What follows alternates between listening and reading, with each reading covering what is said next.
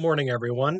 Today is Tuesday, June 8th, 2021, and it is the second day of the video lessons that we are recording towards the end of the school year. So we have another language arts activity we're going to do today that's going to be us going through some grammar and making sure our assignments are grammatically correct. Again, these are grammar assignments from the beginning of the year that we're reviewing and going over, so they were fresh for next year. You know, we have it in our mind, and we're good to go.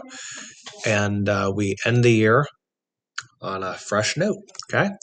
And as always, after you watch the video, there are some questions that come after on a sheet.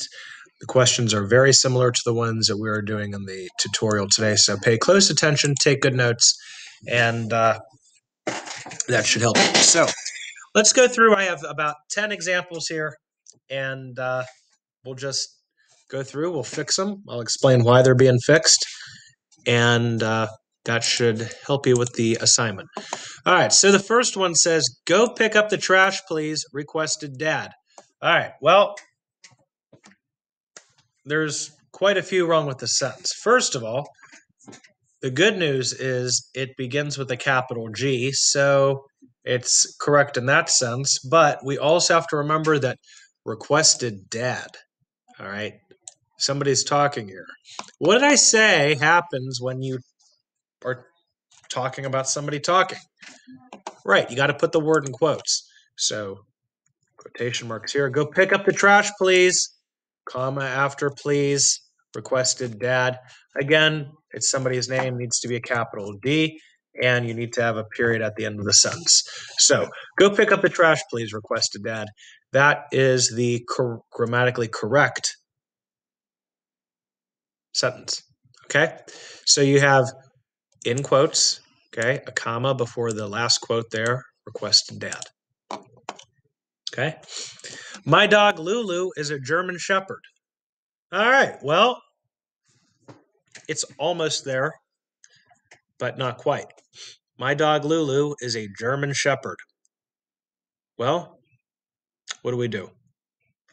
Well, it's already capitalized, so it's good there. My dog Lulu. This is somebody's name. We got to capitalize the L.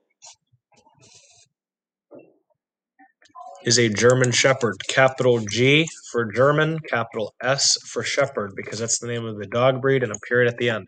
My dog Lulu is a German Shepherd. Okay? Also, I would put a comma here. My dog Lulu. Oh, it's not needed? Don't need one then.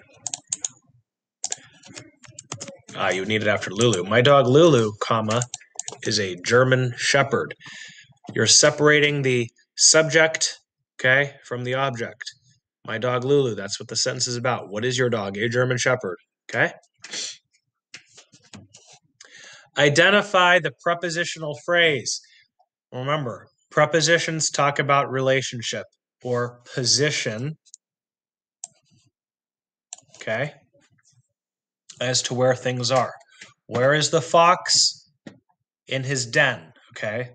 The fox is positioned in his den. So the fox quickly ran into his den. The prepositional phrase here is into his den. All right, that's the prepositional phrase. We're talking about the position, where the fox is located. All right. Identify the verb. They watched television until 10 p.m. All right, so kind of a late night for them. All right, well, what's the verb? What did they do? What's the action here in the sentence? They watched television until 10 p.m. Watched, that is going to be the verb, okay? That's the verb. It's a past tense verb, okay? It's something they did. They watched the television. Number 5. For dinner, would you like spaghetti, enchiladas, or hamburgers? Oh, man. All right, well, there's a lot wrong with this sentence. Well, what's the first one? Well, you have to capitalize the F. For dinner, would you like spaghetti, enchiladas, or hamburgers? Well, it sounds like spaghetti and enchiladas are one thing, and then hamburgers are another. Doesn't make a lot of sense. For dinner, would you like spaghetti, comma, enchiladas, commas, or hamburgers? Question mark at the end. It's a question mark at the end because you are asking somebody a question. You're asking them what they want for dinner. Do they want spaghetti, enchiladas, or hamburgers? Make sense? All right, number 6. First thing in the morning, I will take a shower, then I will eat breakfast. Oh boy, quite a bit wrong with this. Well, the good news is the beginning of the sentence is already capitalized. So we have the capital F. First thing in the morning, comma, because you are beginning to list something here. You're going to say what you're going to do. Capital I, will take a shower. Period. Capital T, and then, comma, capital I will eat breakfast with a period at the end. Okay, again, first thing in the morning, comma, you are separating an idea here. I will take a shower, period. End of idea. Then, with a capital T and a comma, I will eat breakfast. Because here you are explaining an order. First, you are saying, this is what I will do. Then I'm going to do this. That's why it's 2 separate ideas. It is separating 2 ideas which you do not want in the same sentence. Okay? First thing in the morning, I will take a shower. Then, comma, I will eat breakfast. Determine the meaning of the part of speech. This grammar review is a walk in the park. What does that mean? If something is a walk in the park, what is it? It means it is easy. Yes, if it's a walk in the park, it is easy. Please pack the following: a warm jacket, a sleeping bag, and a change of clothes. Sounds like somebody's going camping. All right, well, again, same thing. Please pack the following, capital P. And because we're listing things off here, we need to put a colon, all right? Please pack the following, colon, a warm jacket. We're listing things, so you need comma between things that you're listing. A warm jacket, comma, a sleeping bag, comma, and a change of clothes, period. Okay? You use commas to separate ideas and items in a list, and you use a colon to almost prelude, almost as if you were going to begin to introduce items in a list, which we are doing here: a warm jacket, a sleeping bag, and a change of clothes. What is your favorite thing on the menu here? Oh boy. Okay. All right. Well, we are using a homonym here, and we are not using the correct your.